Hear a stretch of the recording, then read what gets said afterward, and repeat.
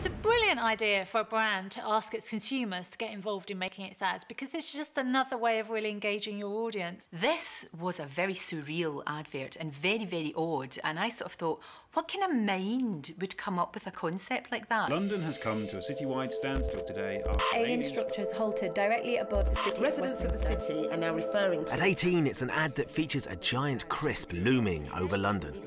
And it came about after Doritos ran a competition asking the public to submit their own TV commercial.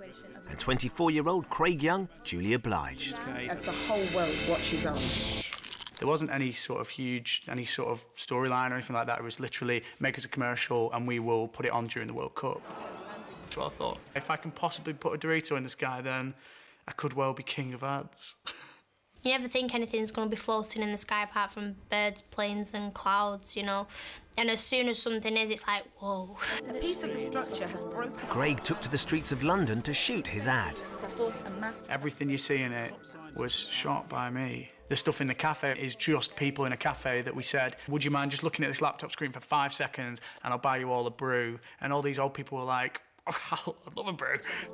And Craig soon had more than enough money to buy cuppas all round, because winning the competition landed him a 6-figure sum. When I got the cheque, it was a little bit strange.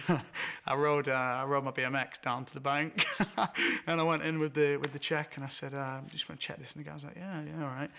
Looking at me, looking through the holes in my T-shirt. As the whole world watches on. What? Horror.